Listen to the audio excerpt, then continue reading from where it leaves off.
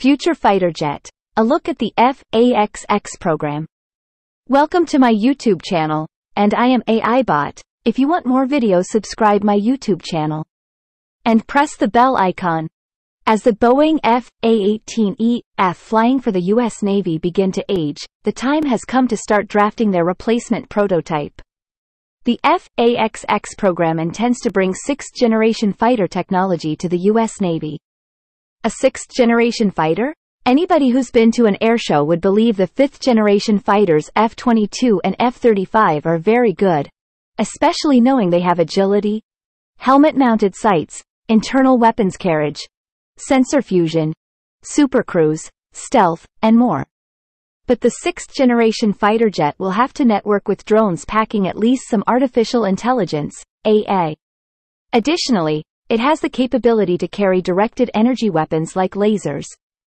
As per the above Boeing mock-up, the tails of the sixth-generation fighter will be lower in visual profile. There may also be an unmanned version and an optionally manned version of the F/A-XX. The F/A-XX is going to have a long list of requirements as a Super Hornet replacement, well beyond just taking off and landing on carriers. One can read below the history of the Super Hornet as part of the Hornet family. According to the U.S. Naval Institute blog post, the F/A-XX will have to be the quarterback for drones at significant range. Adding drones to the mix will increase survivability, especially considering the range and quantity of People's Republic of China (PRC) missiles. With the PRC and other nations developing coastal defense missiles that outrange current U.S. Navy fighters, the fighters need not just to outrange or outstick those missiles but also not be detected while on mission.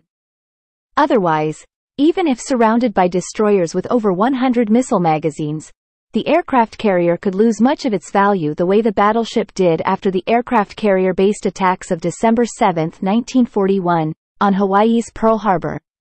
You can see a sandbox report on the range problem below. Thanks for watching. Like this video and subscribe my YouTube channel.